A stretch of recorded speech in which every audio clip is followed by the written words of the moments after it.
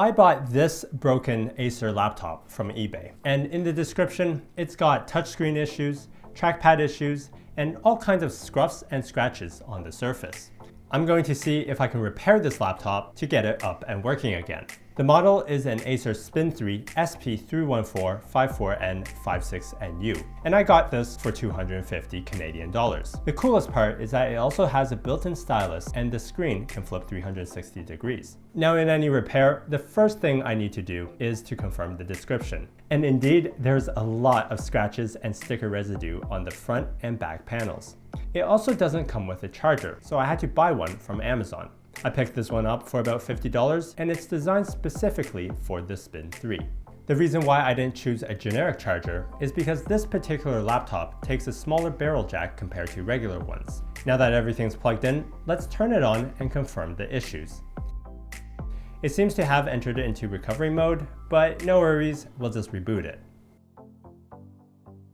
Fast forwarding through the setup process, we come to the Windows desktop. Checking the touchscreen and the trackpad, we can see that they both don't work. Now, for this particular issue, there's only two possibilities, and it's either going to be software or hardware. The easiest one is to rule out the software, because it doesn't require any additional parts. So let's do that first. I'm going to start off by running a Windows update, and this will install all the appropriate software. Generally, this fixes a lot of common software issues and makes everything more up to date. Now, some users don't recommend using Windows Update and prefer doing things manually. This way, they know exactly what's getting installed onto the PC, so they can maximize the performance. Now, I'm not that hardcore, and really for the general user, the default Windows updates is good enough. After reboot, we'll test the screen and trackpad to see if they work again. And just like that, the touchscreen and trackpad issues are both fixed. Now, this particular fix wasn't too exciting, but we're not quite done yet because I still have to test out all the other components. This includes the USB ports, the HDMI, stylus, and so on. Here, during my testing, I found that the speakers actually didn't work. Clicking the speaker icon shows that there's no speakers or microphones connected, which is kind of weird because laptops generally have built-in speakers and built-in microphones. To confirm that these components are actually connected, we'll need to go into the device manager. This is a built-in program that lists all the hardware that's connected to the computer. In our case, we're checking for the audio. Here we can see that the audio device is connected, but with an exclamation mark. Generally, this means that the hardware is installed, but the software, or the driver, wasn't. The driver allows the hardware to communicate with the software so that it could function properly. Updating it through the automated process shows that Windows is unable to find a better driver.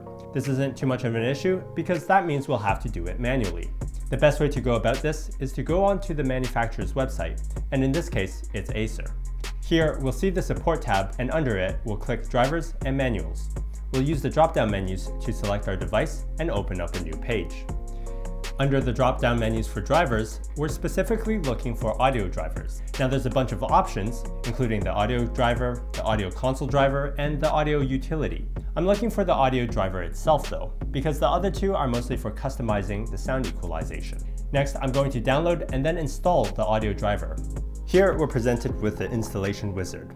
I always found it weird that Windows called it a wizard. It would have been more descriptive to call it a setup tool or an installer. Anyways, the install takes about 5 minutes to complete, and I'll just reboot the computer. Now that we have the computer rebooted, I'm going to test out the speakers. Black bars up at the top and bottom. And just like that, we have working audio. Checking the hardware devices, we can also see that we got the microphones. Great, so now that we've confirmed all the components work, there's still one more thing to do, and that's to clean the sticker residue. There's a bunch of scratches, so the easiest way will be to replace the front and back covers. Taking a quick look at replacement parts, this would have costed me $100 and 2 months of shipping from China. That's almost half the price of this laptop, and I simply don't have 2 months. So I called up a local body shop and asked them their thoughts for repairing this cover. Now the cover is made out of aluminum, and they said that there's no easy way to remove the scratches. You'll have to buff it out, apply primer, and then apply a new coat of paint. All this time and effort really isn't worth it, and fair enough. So I guess I'll have to live with the scratches. But there is something I can do about the stickers. To remove the stickers, I apply a bit of rubbing alcohol and then rub away.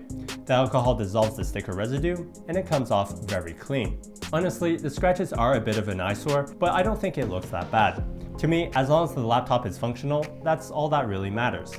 Now at this point, I thought I was done, But when I went to put away the computer, I heard a bit of rattling inside, and upon closer inspection, it seemed like some of the screws are not in all the way. So I guess it's time to open up the computer and find out what's going on. There's a total of 11 screws in the back, with 10 along the perimeter and 1 in the middle. The back cover can be opened by sliding a credit card or any thin object between the crevice.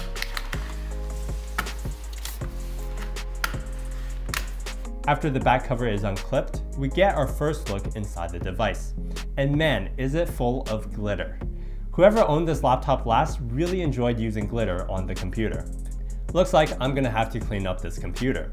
But first, that rattling noise. Turns out it was caused by this screw mount. The last owner must have accessed the back panel and accidentally sheared it off. No problem, we'll just use a bit of super glue and glue it right back. Next, I'll just let it cure for 10 minutes. Now that we've handled the screw mount, we'll need to deal with the glitter. For this, I'll take a vacuum cleaner with a very soft brush, and it'll suck everything up. The trick here is to go over everything gently, otherwise components can be easily sheared off. Again, everything is very fragile, so I have to be super careful. For the more stubborn glitter, I'll just wipe it off with a damp paper towel. With glitter, it's almost impossible to get every little speck out. So as long as it's clean enough, I'm pretty happy with the results. I'll clip the back panel into place and screw everything back in. And that's it. This laptop retails for $999, and I was able to get it for slightly over $300. Now, not all repairs are going to be as straightforward as this one, and I was quite lucky in that it was mainly just a software issue. But it really shows that not all repairs require very sophisticated equipment or knowledge. Alright, that's it from me. Thanks for watching, like and subscribe.